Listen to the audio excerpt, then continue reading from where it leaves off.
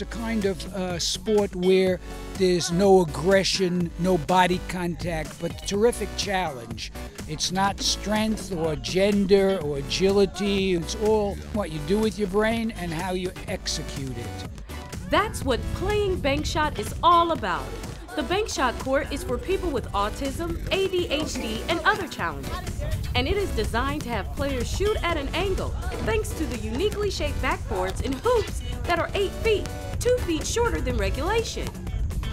Rockville has 2 Bankshot facilities here and in Montrose Park. It's a good non-competitive way to shoot some baskets and have a little fun.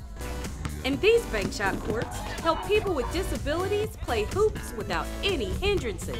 And having facilities like this and hosting events like this certainly illustrates that. People enjoyed it. Would like to do more of it.